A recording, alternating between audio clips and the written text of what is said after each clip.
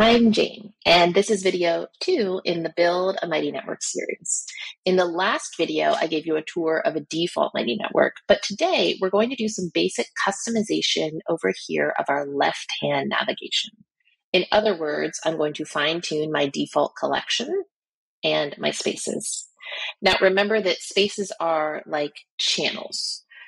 They can hold content, events, specific groups of members, anything you want.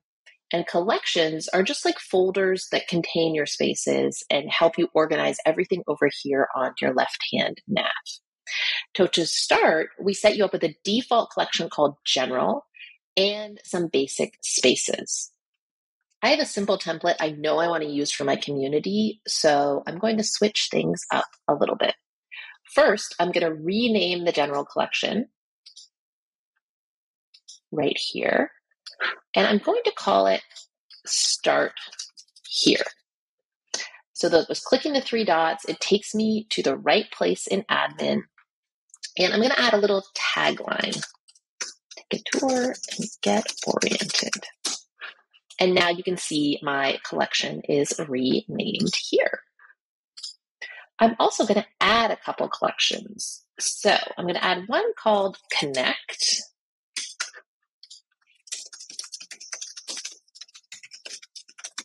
Give it a little tagline. I want it to be visible. Let's create that one.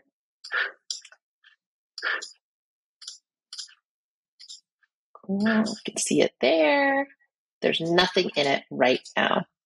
And I'm going to create another collection called Resources.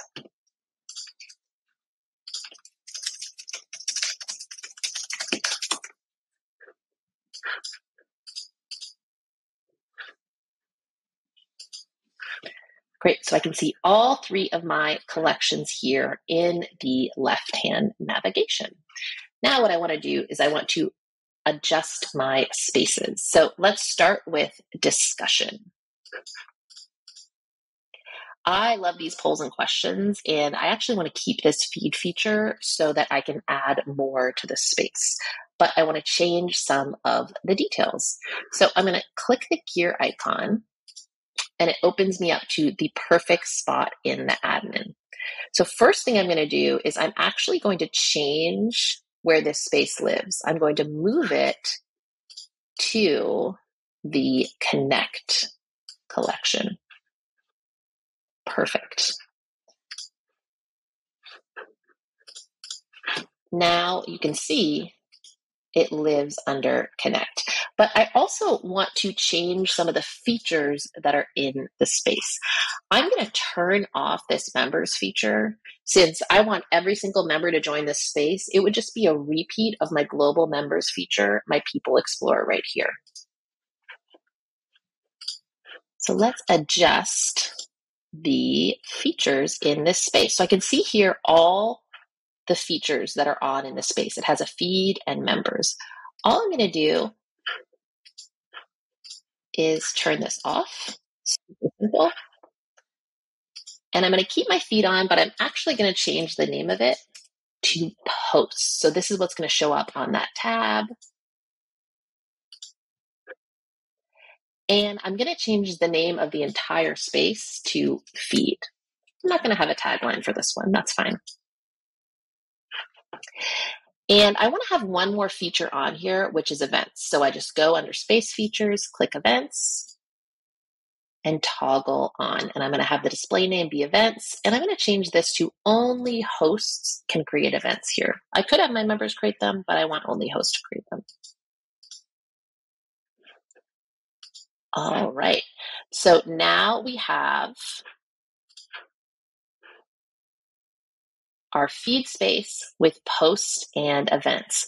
I could totally adjust the order of these features, but I actually like leading with the feed and these great polls and cues. So I'm going to keep that at the forefront here. Now, there's nothing in my resources section, and I actually want to move my course there. So I'm going to go to Space Admin. I am going to move the course to Resources. Easy peasy.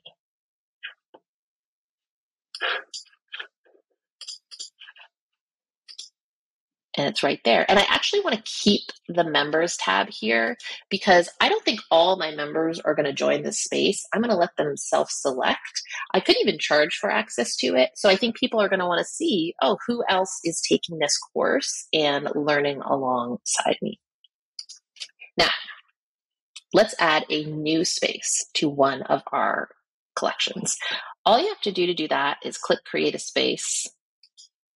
And we actually have some helpful templates you can use. I'm going to choose the chat template. I'm going to call my space chat, keep it pretty simple. Let's say meet other members and say hello. And I'm going to put this with my Connect collection. I'm going to make it public. And I'm going to click auto join. I want everybody who enters my community to be in this chat.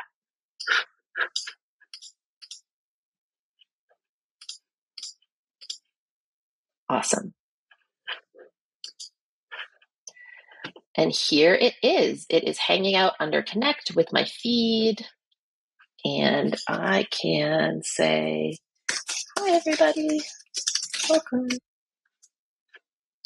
And I can even reply.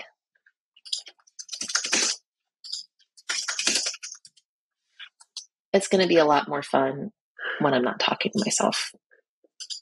What I'm going to do, since I did make this auto join, is I'm going to turn off the members tab, just like I did for that other space. Now it is just a chat with a simple chat in it. That's it. Love it. Now we are ready to go. I have my Connect space with a feed where I'm going to have posts with polls and questions. I have events here, and I have my chat under Connect as well. I have my resources, and in my Start Here collection, I have my welcome space. I'm going to make one more change here because I have events in my feed, but I actually have a plan to add a welcome event. So what I'm going to do is put that in my welcome space. And again, I just go to the space features and toggle on events. That is it. And you can see it shows up right here. In a future video, I will show you exactly how to add events here. All right, now we're going to customize our global features. I'm going to keep members at the top. Remember, this is where my People Explorer is going to be, and it's going to kickstart those member-to-member connections. But what I've realized is I think I'm only going to have one feed in this community to start, so I'm going to turn off this global feed. Remember that it's an aggregator, so unless you have multiple feeds in different spaces as you're starting out, you don't really need it on. So I'm going to go to Admin,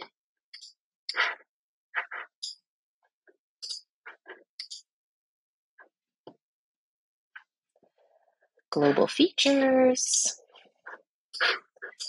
and I'm going to turn off the feed.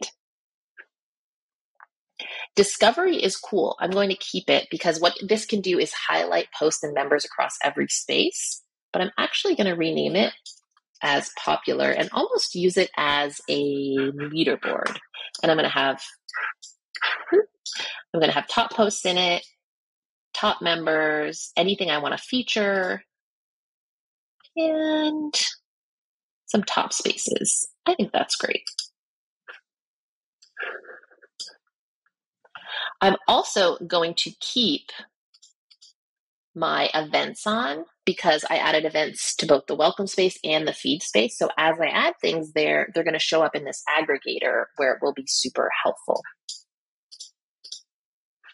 So you can see I have members, popular. I'm the top member. Awesome. And I'm going to have events. So all my events will roll up here. Now, it might seem like I'm making a lot of decisions right now. I kind of came in with a plan, but it's really important that you remember you can turn on, off, rename, reorder global features and any feature in any space at any point in time. So this can evolve as you decide what you want your community to be.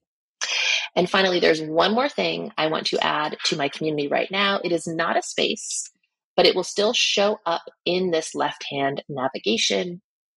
It is a custom link. So this is really great if you have another website, a merch store, a podcast, a YouTube channel, maybe a booking link, anything you want the people in your community to be able to get to quickly. So I'm going to head to admin. Let me go up here. I'm going to search custom links. I could have also just scrolled to find it. Great. And I can have up to 4. Turn these on. And I think, let's say that Fresh Veg has a podcast. I'm actually going to say subscribe to the podcast.